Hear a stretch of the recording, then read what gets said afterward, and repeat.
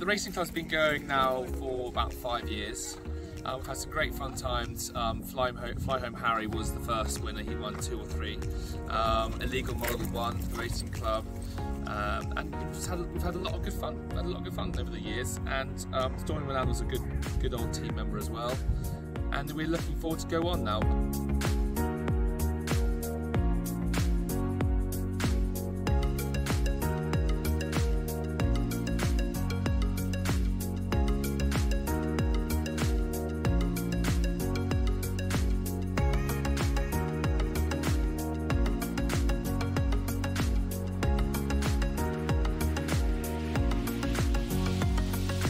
Indelible Spin, she was placed in the bumper last season, and I'm looking forward to this. Hopefully she'll go hurdling. We might run one more bumper before we go hurdling. Probably we'll be going out in September time.